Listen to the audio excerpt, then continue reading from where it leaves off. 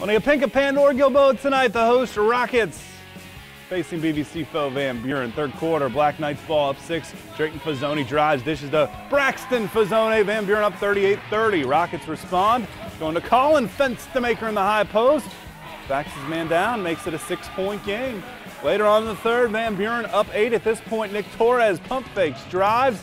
Nice give to Jamison Jacobs. Van Buren's up 42-32.